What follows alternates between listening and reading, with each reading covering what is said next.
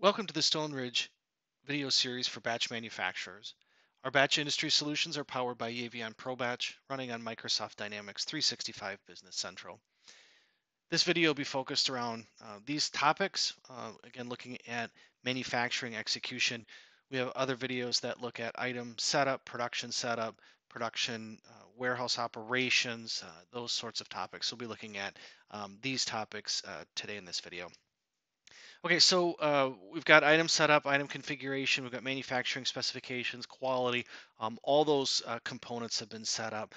What I want to do is just take us directly to the planning worksheet. And what I want to do is actually execute the planning worksheets or calculate the planning worksheet.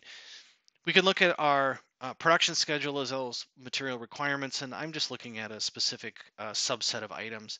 What the planning worksheet is going to do is it's going to net supply and demand for us. So it's going to look at total demand in the system, total supply in the system, and then suggest production orders, assembly orders, transfers, or purchases to net or accommodate my total demand requirements in the system. So this is looking at the demand that's going to be calculated or the demand that's recognized in the system. I just want to note that there are planning parameters that are set up for items. So if we're looking at, for example, minimum batch sizes, if you'll notice our croissant dough is in a batch size of 650 pounds. I have a requirements for something larger than 360 or 650 times 3 pounds. So it's going to create then 3 individual batches to accommodate total demand. Okay. We have the ability to order specific numbers, again, batch sizes, a lot of accumulation periods, that sort of calculation is available to us. But what I'm going to do is I'm going to actually carry out the action message on these 4 production orders so that we can look at some manufacturing concepts. The other thing to look at here is the ability to merge these as well. So if I wanted to actually run one batch instead of multiples, I could do that too. Okay, so let's come in and carry out the action messages, and I'm going to create these just as firm planned orders. This would allow us to create the assembly orders, the purchase orders, etc., in the system. So this is going to create those documents then needed for my shop floor execution. Okay, let's look at a production order, release production order, and I want to talk about some feature functionality here. And I'm actually going to pull up some Chipotle sauce, and we're going to look at this throughout the manufacturing execution at this point. So I've created a production order. On the production order itself, I have the ability to look at the routing and the components that are on this production order. I could make changes or adjustments, substitute items, etc., if I needed to. But what I want to focus on here is actually printing a production order so that you can see the type of output that we have available to us. So this would be something like a job ticket, et cetera, that's going to go to the shop floor. It's going to have my production information on it, but more importantly, it's going to have barcodes that set us up for scanning capabilities that we're going to look at in a little bit. So out of the box, again, the barcodes exist in the system for, for data capture and for scanning in the system. I do have the ability to put printed work instructions on here if I want to. You'll notice that our operations are also set up with barcode scanning so we can capture this data. Okay.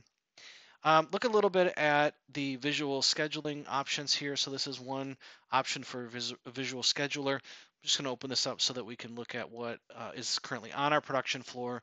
This would allow me to look at subsets of machine centers, work centers. I could look at different dates. I can look at firm planned, release production orders, etc. But what you can see is that in my mixing department, I have now those 3 levels of croissants. I've got some dough that's being made, etc.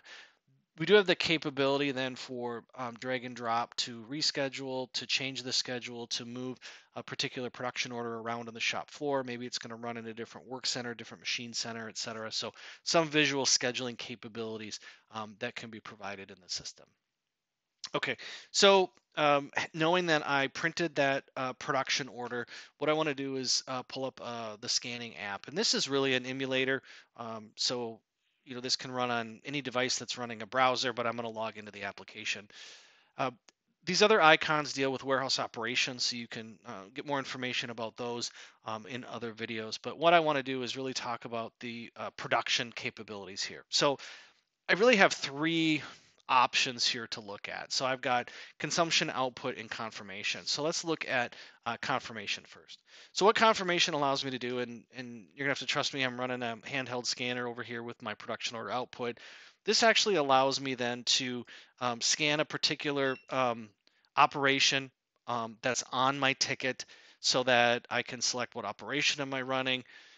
So this happens to be that step 1 of my Chipotle mix. An action code then is scanned to say, am I starting the operation? Do I want to record total time that's elapsed? Do I want to record setup time, etc.? So this is allowing me to capture that time. In essence, I'm clocking in and clocking off a particular step on a production order. Okay. Other things that I can do here is I can record consumption. So once again, the ability to scan a particular production line. This now allows me to scan the item lot barcode that would be on the product, on the tote, etc., or whatever I'm consuming essentially into the production process. So that would be a part of the production order on the manufacturing specification, but then again, the label would be on the package itself. I can record the quantity that I'm consuming, etc., onto the product. And really, output is a very similar concept. I'm going to record the production order itself to know what production order am I completing. Package is going to allow me to, if I need to do package tracking and or load carrier, this could prompt me then for that information. I'm going to be recording a lot number, and my system actually pre-assigned a lot number, although it could be prompted to capture that information as well. So recording output can be done off the scanner. Other operations, picking that sort of thing can certainly be done here. So, we've got that functionality available. Okay, so for some organizations, you need the ability to actually use a scale to weigh out product. So we actually have a scale integration as well. So we have the concept of a weighing order. And what the weighing order is going to allow us to do is in the or actually on the raw material itself, we can designate that the raw material is dispensed using a scale. So this allows us then to weigh the product using an integrated scale to record the quantity that I'm actually consuming. So that is available in the system. We also have the ability to do provisional picking. What that would allow us to do is, for example, move an entire tote to the manufacturing area, dispense dispense the product that I would need out of that tote or barrel package, that sort of thing, and then put it back. So it's a sort of a provisional pick and then a put away function of the entire package or the entire container. So that would help facilitate those sorts of processes. The other item or functionality that is sometimes needed with batch manufacturing is really the ability to do filling or dispensing of the product. So in this little example here, I'm just going to highlight my configuration. I've got a product that I'm making in bulk, and then I actually have 2 package sizes that this specific product can be in. What the system allows us to do is to create a base formula, in this case, my bulk product. So I have a recipe for the bulk product, manufacture the product in bulk, and then I can either dispense as a secondary production function into the containers that I want. So if I'm making a bulk product, I'm going to dispense it into the 750 and the 1.75 liter containers, or I can actually store the bulk and then do what we call a decanting order, which would essentially fill the container sizes as needed to fulfill sales order demand.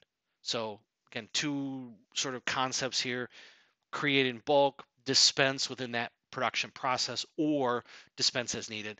The key thing here is that these items are tied together so that the relationship is understood between the bulk item and the filling items. And then I have a consistent recipe that is available as well. So I'm not maintaining a recipe for all 3 products. I'm maintaining that consistent recipe for one and then using it with the other products.